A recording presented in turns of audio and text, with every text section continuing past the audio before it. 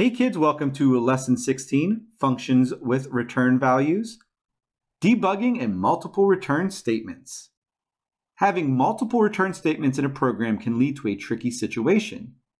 You may use multiple return statements, but it makes it easier to introduce logic errors into your program.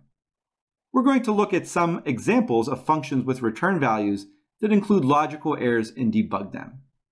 The goal is to recognize common errors with return values now so you can avoid them when you're writing your own programs.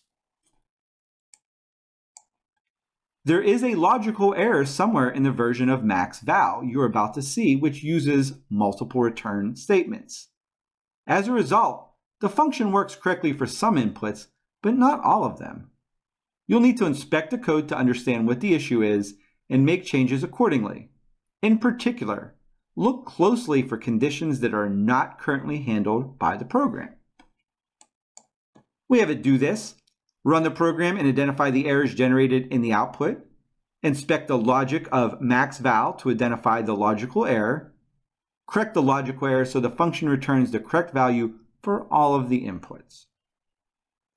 Well, let's take a look at our code first before we run it. I have three console.log statements. The minimum of 2 and 3 is, and it looks like we have max_val 2, 3. We have another one that says the maximum of 5 and 1 is, and max_val 5 and 1. And the maximum value of 8 and 8 is max_val 8 and 8. Our function down here says function max_val. If number 1 is greater than number 2, then we're going to return number 1. Else if number 1 is less than number 2, return number 2. This is just looking for the maximum here. It's either going to be smaller than or something else. Let's run a program and see what happens. Run. Maximum of 2 and 3 is 3. That one is correct. The maximum of 5 and 1 is 5. That is correct. The maximum of 8 and 8 is undefined. That one deals with this statement right here. And what the problem is, I think, is it's saying 8 isn't really less than or greater than 8. It's actually equal to. So it really can't process it because we don't have the right math function down there. If we look down here, our else if says if num1 is less than num2, return num2. Well, I think one of these I can change to put an equal sign to.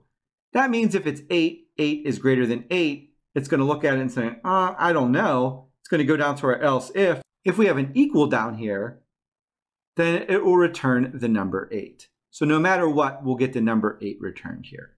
What I think is going to happen here, if number 8 is greater than 8, we're going to return num1. Else if num1 is equal to or greater than num2, we should return num2.